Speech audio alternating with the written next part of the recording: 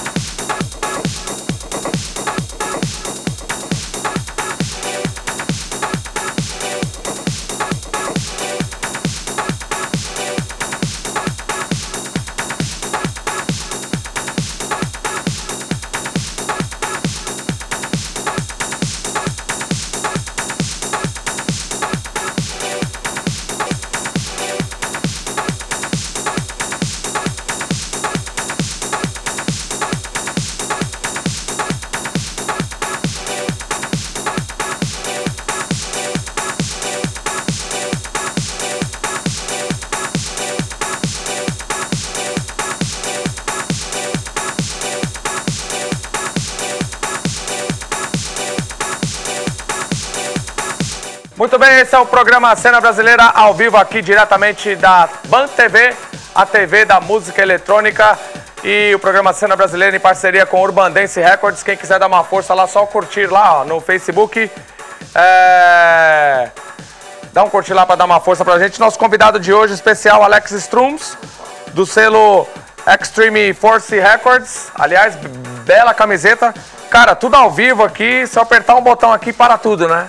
Tipo, porque o negócio aqui é ao vivo, não tem nada gravar, assim, como é que eu posso dizer, né? Não tem... Intervenção ao vivo. Isso. Lógico que qualquer live tem uma base. Tem uma isso, sem dúvida nenhuma. Porque eu vejo às vezes, eu já vi alguns lives, cara, que o cara usa o Ableton Live e só dá o play lá, porque o negócio já tá todo, né, equalizado, todo programado. Só os looping. E aí eu fico assim pensando, pô, aqui tem uma máquina, duas máquinas, três máquinas aqui, né? Mais uma que é a mesa.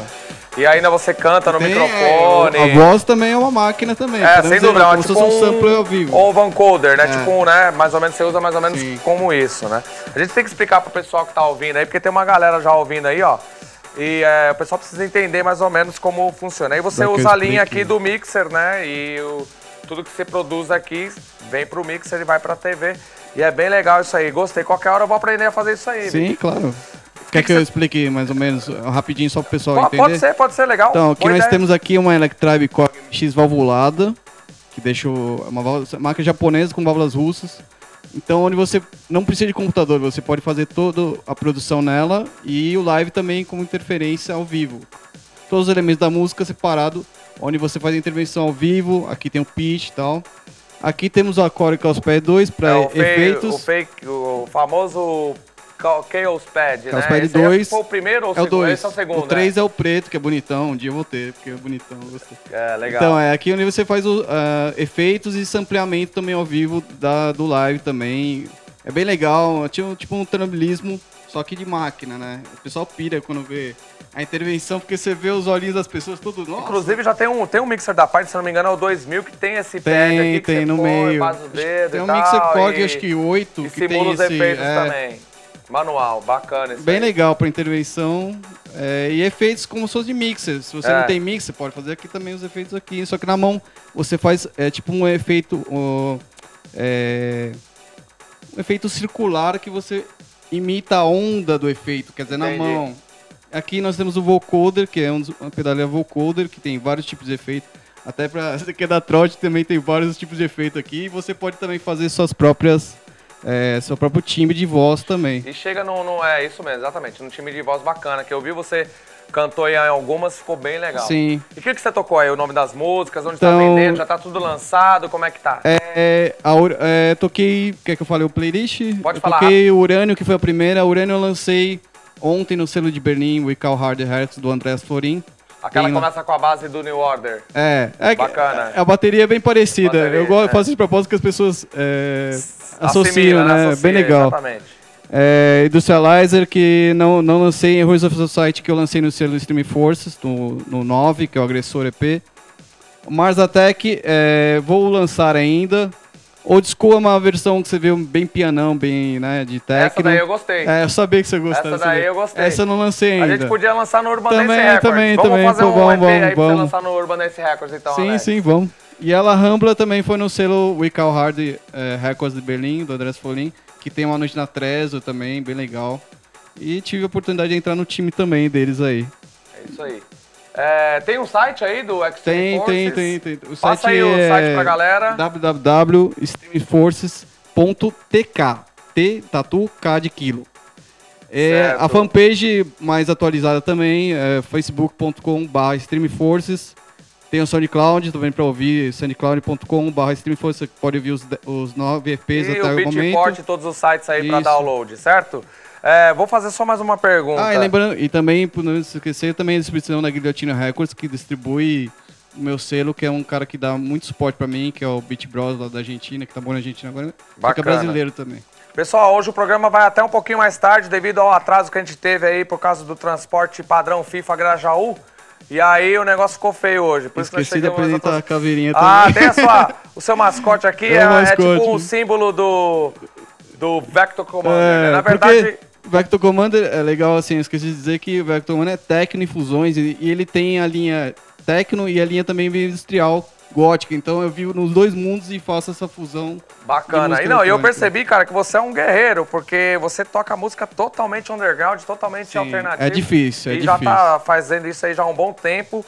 E aí eu até te perguntar isso, como é que tá as gigs aí? Porque assim, um show desse aqui, velho, deve ser muito legal numa pista que toca música eletrônica mais animada, pesada e tal. Podia encaixar aí, né? Tá vendo aí você aí que produz eventos, os promotores de clubes aí, ó, tem... Meu, vocês... É um live diferenciado. Vocês não perdem por esperar. Esse aqui é só o começo da história, de tanta gente que tá fazendo live e produção. Então, como é que tá aí as gigs? Tá rolando? Não, às vezes tá, eu vou falar a verdade, tá devagar. De vez em quando rola live de techno e também DJ sets onde eu toco bem industrial, em Madame Satã, em outros clubes. Vou tocar até no Purgatório, agora dia 31. Legal. Sábado. Então tá difícil, porque quando você foca na música underground, você foca numa qualidade. Então você tem um nicho mais menor, tem muito DJ e tem pouco clube. Entendi. Mas eu tenho o diferencial que é o live com máquinas, que eu acho que é algo diferente. Não, e a música é boa, a qualidade é boa. Aí, meu, então é assim, o importante é não desistir, não é verdade? Sim, é igual a gente aqui, a gente começou com uma sementinha lá em 99 e, meu, hoje tem aqui a Ban TV, tem a Ban Electronic Music Center, que você tem que vir conhecer aqui a estrutura. É a primeira vez que você vem, não? Já vem fazer? Não, já vim. Então, inclusive eu fiz curso aqui de Ableton para fazer um update, que é sempre importante falar isso aí. Importante, você faz um curso, eu digo, é legal você fuçar em casa e também aprender também numa escola que você tem outra técnica do professor. Pra você ter a noção fiz real do Reason da coisa, e fiz né? de discotecagem também para dar um update, que é sempre importante outra técnica. Pois é, ó, além disso, o Strums já é um formado nosso aqui, certo? Sim. E tem mais uma novidade também, sem querer cortar. Não, tudo bem. O live... ainda não trouxe o outro formato, mas o live vai continuar. O live de máquinas, que é a marca do Vector Commander.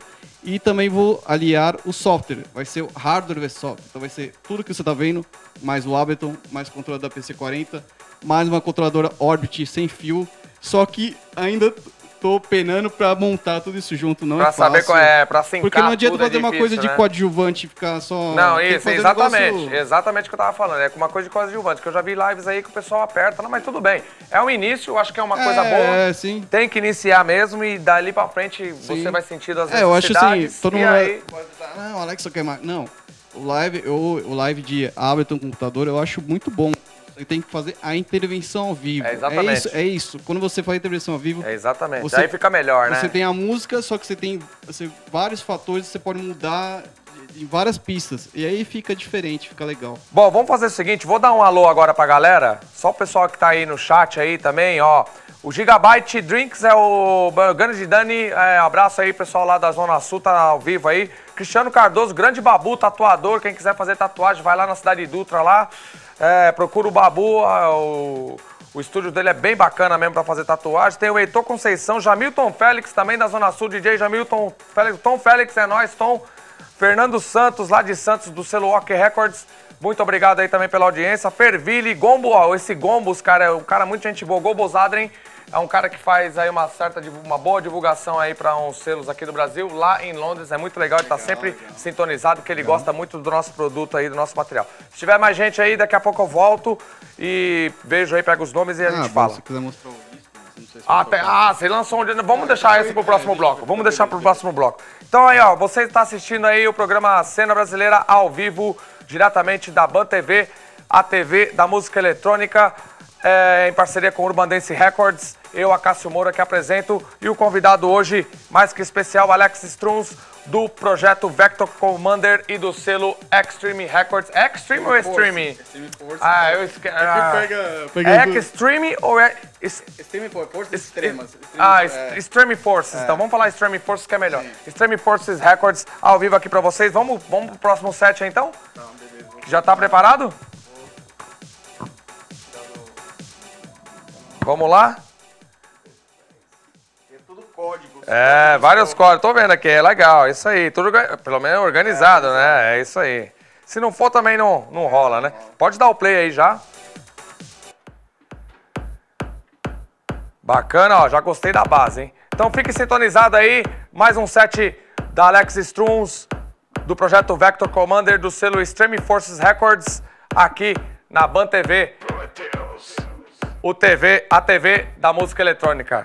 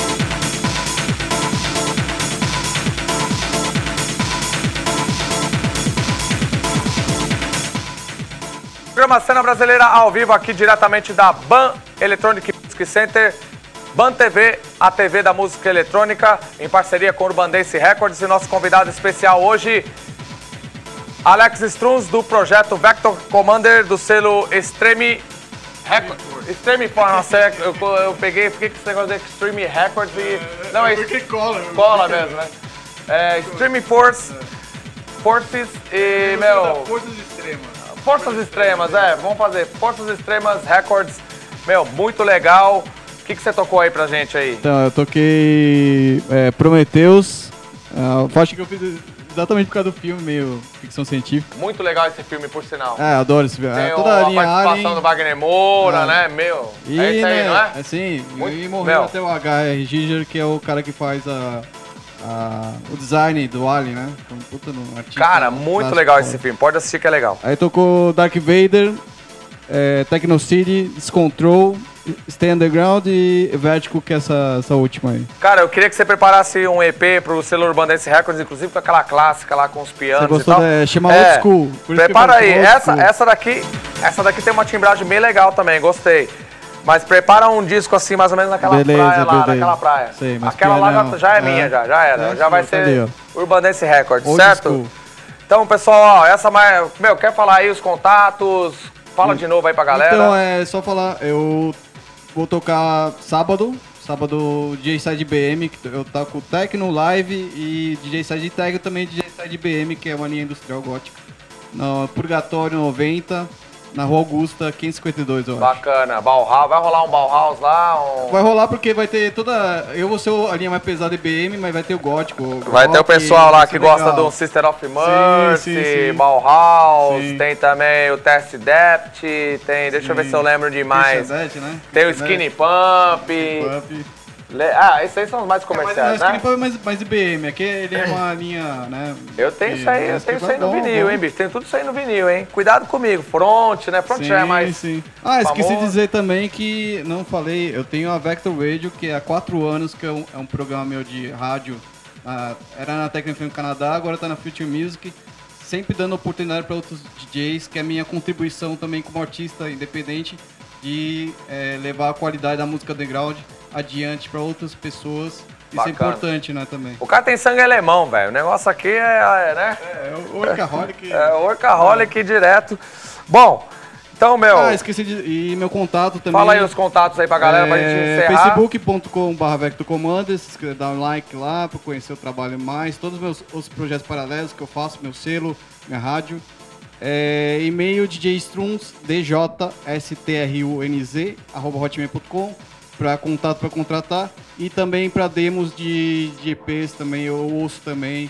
Posso demorar, mas eu sempre ouço todos e respondo todos também. Bacana. Então, se o pessoal quiser mandar música para você, para tentar lançar no selo, pode mandar. Então é isso aí. Alex, quero agradecer sua presença, velho. Muito obrigado. Desculpa o atraso aí, mas o transporte padrão FIFA Grajaú tá difícil, o negócio tá difícil.